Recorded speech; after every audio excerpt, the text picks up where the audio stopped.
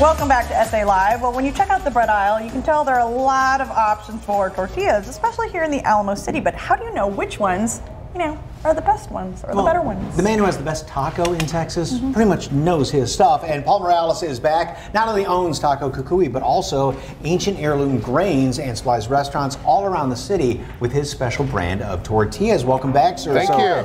These like blue, pink tortillas, they're the real McCoy, right? Yes, these are real. And like I said here, when you add a little bit of lime to your tortilla, it should cause a chemical reaction. And after a couple seconds, a minute or so, you'll see it turns like turns different colors. Pop it right down there. There we go. Here we go. And that is the real blue corn. That's real blue corn. And then you could also tell if there's little specks, because when you grind the corn, when you grind the corn, have pieces and stuff. So anything that completely dark or completely all one color is usually dyed. Now, these tortillas are a little bit healthier.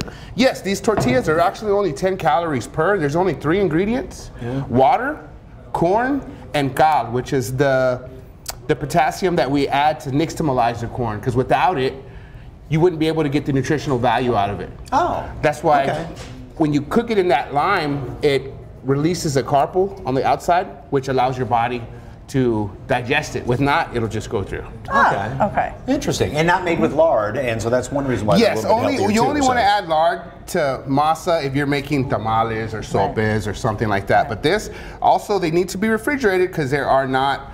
I've always found it suspicious when you get brand X tortillas from the store and you can put them in your shelf and leave them there for 2 months and they never get moldy, and I'm like, what's up with that?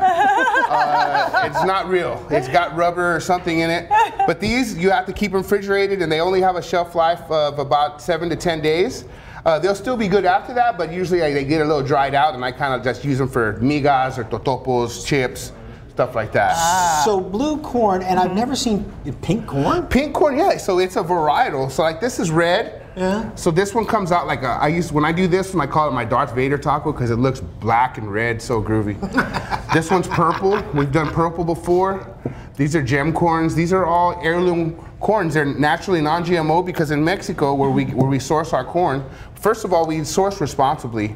We get it from the same people, the same families that have been producing corn in this region of Oaxaca for millennia. Like this is where the nixtamalization process was invented.